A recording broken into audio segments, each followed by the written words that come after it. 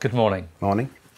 When it comes to food packaging, how does refrigeration help with efficiency? Unfortunately, we're a really big energy user. Approximately 30% of all the power generated in the UK goes to driving the refrigeration process. And if you look at the food sector, food, beverage, dairy, they're basically all produced inside a massive refrigerator.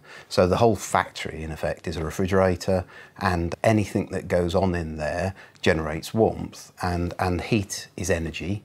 So, for instance, if product goes in at ground temperature, so you bring vegetables in, the first thing you do, you cook them, and then you need to bring them back down to refrigeration temperatures in a great big refrigerator. So we have to remove that energy, and that takes power. If you're looking at the food sector, if you're a dairy, if you're a brewery, approximately 50% of your energy is driving a refrigeration process. If you're producing poultry, it's 70%. If you're storing food, we're 80–90% of the power. So it's a really big power consumer. We hear about heat pump technology. How easy is it to apply that to the process? Relatively simple, actually, because everybody's got a heat pump. You know, you've got one at home. You go to the supermarket, you buy refrigerated goods, it heats up as you're going home. You then take it home, put it in the refrigerator, and the heat is taken out of the product, and it's basically that heat is rejected at a warm temperature out the back of the fridge. So it goes to heating up the kitchen.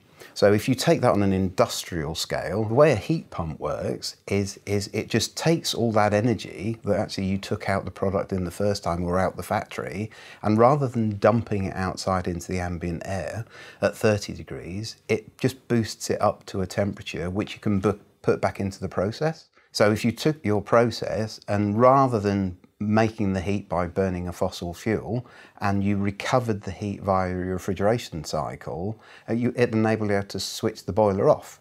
So to give an example, if you know, this is by no means a large figure, so if we said 1,000 kilowatts worth of heat generated through a traditional boiler, you have to burn about 1,200 kilowatts worth of gas or fuel.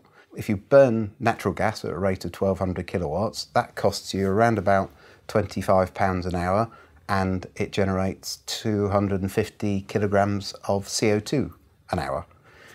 Instead of doing that, if you applied a heat pump and recovered the heat, it would only cost you around 70 kilowatts of electricity rather than 1,200 kilowatts worth of burnt gas, and it would only generate around 20 kilograms of CO2.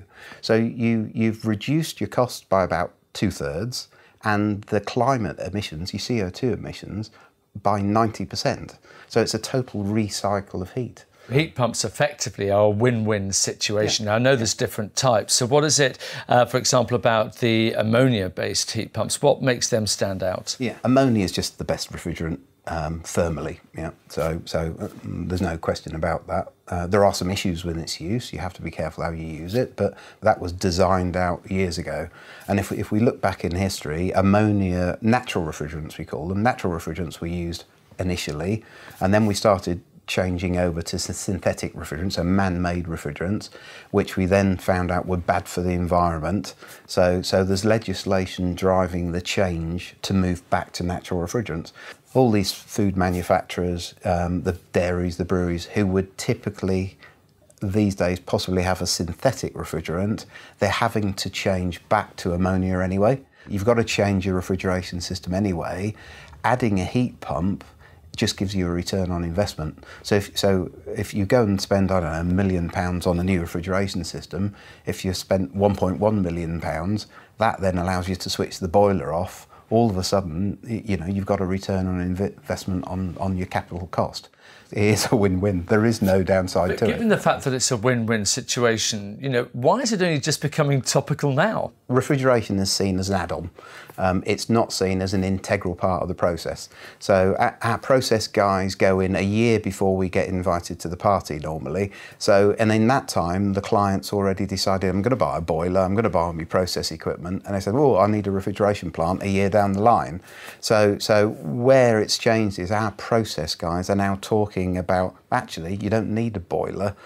We can do this with the waste energy from the refrigeration plant via a heat pump. And the technology's just moved on. It's massive in district heating. You know, we're putting district heating loops all around our cities in the UK now. It's been in Scandinavia for years, but those temperature levels have been quite low.